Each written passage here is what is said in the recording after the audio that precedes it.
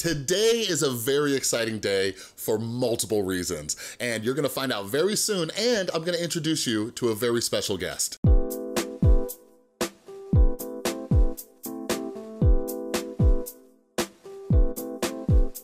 What is up, everybody? This is Chris from The Rewired Soul, where we talk about the problem, but focus on the solution. And if you're new to my channel is all about mental health, and what I like to do is try to find different ways to help you improve your mental and emotional well-being, and one of that is with reading. So if you're into that, make sure you subscribe and ring that notification bell. So before I introduce you to my very special guest, Theresa, real quick announcement.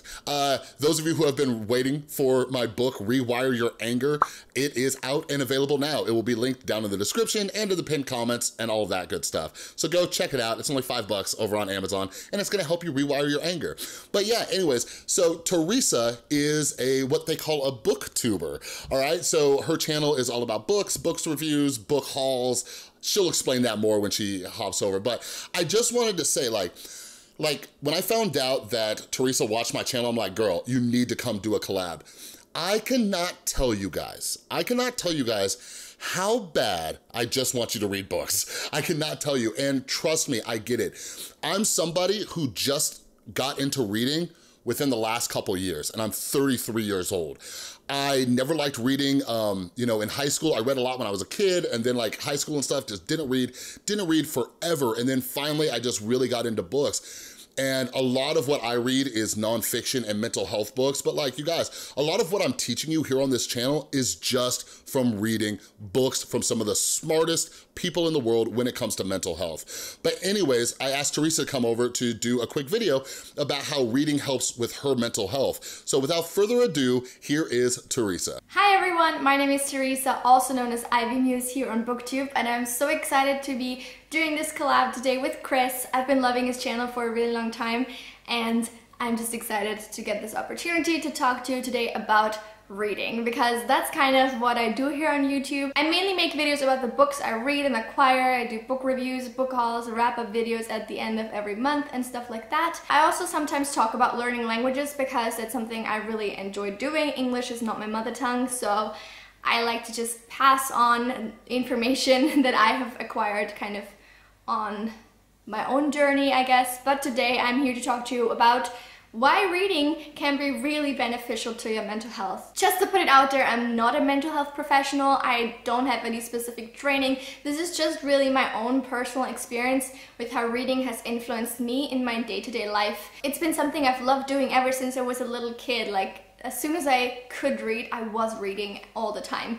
And I really hope to pass on some of that passion to you guys. I personally don't really read a lot of mental health books. I mainly read fiction, fantasy, mystery, historical fiction, that type of thing, and some non-fiction on areas that I'm interested in, but I've actually never read a mental health book, and I'm hoping to change that soon, hopefully with some recommendations from Chris. But I think that reading of any kind, even if it's not a mental health book, can be beneficial to you. So one of the positive impacts that reading can have on your life, in my opinion, is that it can give you some perspective. Speaking from my own experience, when I'm in a bad place, for whatever reason, I tend to focus really heavily on myself and my own struggles, and kind of like enter into this feedback loop of like negative thoughts, fueling more negative thoughts and actions, and it can get really difficult to break out of that again. Like, it's something that I tend to internalize a lot, and I tend to look inward a lot, and I think sometimes that can be really difficult to break out of. In those type of situations, it often really helps me to pick up a book that I know I will enjoy. Some of the reason for that is just because it's a nice distraction from myself, but also because it can give me some perspective on like other people's lives. Oftentimes that isn't like an actually lived life, right? If you read fiction, you read about a fictionalized story, obviously, but to me it can really still help to hear somebody else's story. It doesn't matter if that person really lived, but to me, reading about somebody else's story really puts my own life in perspective and makes me feel more grateful for the things I have, especially if I'm reading about a fantasy war where people are getting killed left and right, and I'm just sitting here, well, I didn't get the grade I wanted on an essay, so do I really have anything to complain about? Now, obviously, in serious situations, it doesn't really matter if somebody else is suffering more than you, because your own suffering is still valid, I think. But I'm just talking about these day-to-day things that tend to bother us, even though they logically, objectively really aren't that bad. And I think it can really help if you are somebody who tends to focus on those things and like uses them to make yourself feel bad, I guess, to find something to sort of offset that. And I think books can be a really good resource for that. The next point is a little bit of a double-edged sword, because I think if you overdo it, it can do more harm than good, and that is escapism. I think it's something we're all very familiar with. we do this all the time, just escaping from our own lives and our own worries into some other fictional life. And I think books are a really great source for that if you do it in moderation. Obviously, it's not healthy to be exclusively focusing on made-up worlds and like living your life vicariously through those characters. But I think sometimes, again, as with the first point, it helps to kind of step back, take a step back from your own problems and your own life, and just dive into another universe where those problems don't exist. I think books are actually almost a better source for that than, for example, movies or video games, because so much of it is left to your own imagination. All that you have to go on in a book are words on a page. So a lot of your own work, I guess, and creative energy is required to bring those worlds to life based on what you're reading. And I think that that can make it a lot more immersive a lot of the times, and you can tailor it almost more to your own needs. I use books for escapism a lot, mainly fantasy, because I obviously wish I was a warrior princess riding on dragons around somewhere instead of studying for exams. So, you know, you can also use it for procrastination very well, but again, do it in moderation. I still think from time to time, getting away from your problems, from your everyday issues that you face, can be really beneficial. And then when you come back to the real world, you have like a clear mind and you can deal with those issues, in my opinion, a lot more effectively. And finally, almost my favorite thing about reading is that I can always learn something new from it. No matter if it's a non-fiction, like informational book or not. The learning doesn't always have to be facts. It can sometimes be concepts or ideas, or just learning about how other people in other countries live, like other cultures, other traditions. And I just find that so fascinating, and it makes me feel productive even when I'm not actually being productive in other areas in my life. I feel like through reading alone, I'm adding so much new information and valuable information to my life that will be beneficial to me at some point or another, and it'll just broaden my horizon so much without me having to sit down and study textbooks or anything like that. I think it's a very natural, organic way of learning and of broadening your horizons that doesn't feel like a chore, and it can just make you feel really, really good. Like, I am currently at university, so I actually am learning new things constantly. But I know that for the 1 year of my life in recent years where I was working and not actively learning anything, I started feeling really like stagnated almost. It felt to me like my brain was craving new information to acquire, and even though obviously I could sit down and just learn about a random thing if I wanted, I also need a little bit of a like motivation, and I didn't have the motivation. So the only thing that really was teaching me anything was books, and I really valued it for that, because I think our brains actually want to learn and we want to feel progress within ourselves, and reading can give you that without actually much effort, I think, and just kind of as on the side, a fun free time activity that still feels like you're doing something productive and good, that's not just sitting on your phone and wasting time, but like you're actually furthering your own, you know, growth, I guess. And I just love that a simple thing such as just picking up a book can do that.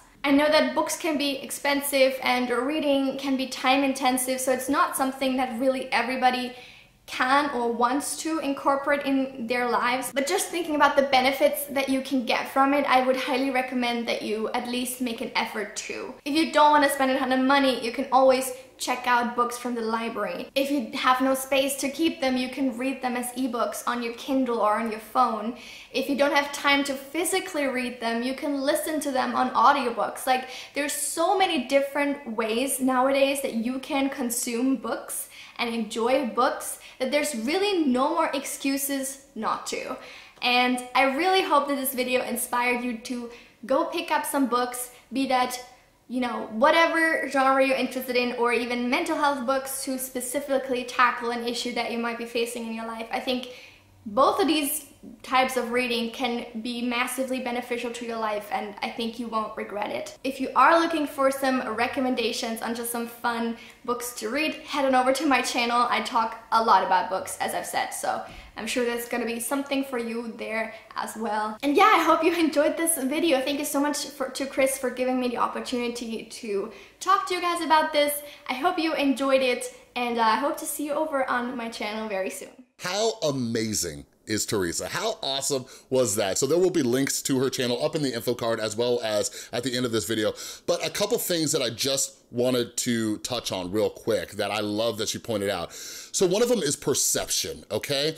So even though I don't read nonfiction books, like, perception's always something that I'm trying to look for, right? When I'm feeling upset, when I'm feeling down, when I'm in my pity party, I'm always trying to look at other people's situations. And like Theresa said, like, when she's like reading these books about like these terrible tragedies, like, it helps her kind of like snap back to reality and be like, oh, okay, maybe things aren't that bad. But like, that's how you read fiction. That's how you read fiction with purpose. Everything you guys do, I want you to do it with a purpose. I don't want you to just use it to zone out, right? So what I do on my channel is I try to teach you about mental health from drawing from different things going on in the YouTube community. But what Theresa's talking about is when you're reading a book, even if it's fiction, ask yourself, can I identify with these characters? What's the solution? What would I do in that situation? Those of you who have kids, that is the best way to read to your kids. Pause during the story, ask them questions about the book. Say, what do you think they're feeling right now? What do you think they should do? Ask those things. It really starts to help with emotional maturity for children. Theresa also talked about what I'm constantly talking about whenever YouTubers take breaks. Like, mental health breaks are great as long as you do something with it, okay? So like, what Theresa's talking about is reading, all right? So if you need a break, if your day's hectic, like, do something with purpose. Do something that's going to grow you as a person. Like, sit down and take a break for an hour and read. Like, any of you creatives out there, whether you draw or you write or you make videos or whatever you do, or even if at your job, if you need to be creative, if you get blocked, one of the best things you could do is read. And books are a great way to do that. Like, sometimes when I'm stuck trying to think of video ideas or how to tie in mental health topics with a YouTube video, I glance back at one of my mental health books. I'm like, oh, okay, cool, I could tie this in. Like, for example, the video I did about the YouTube Rewind, that was actually a study I learned about from a book I read called The Happiness Advantage, all right? So make sure when you're taking these mental health breaks, do it with purpose. Lastly, I keep trying to teach you guys about the neuroscience of depression, okay? Accomplishing small, specific goals helps create dopamine, serotonin, endorphins, all sorts of great things, all right?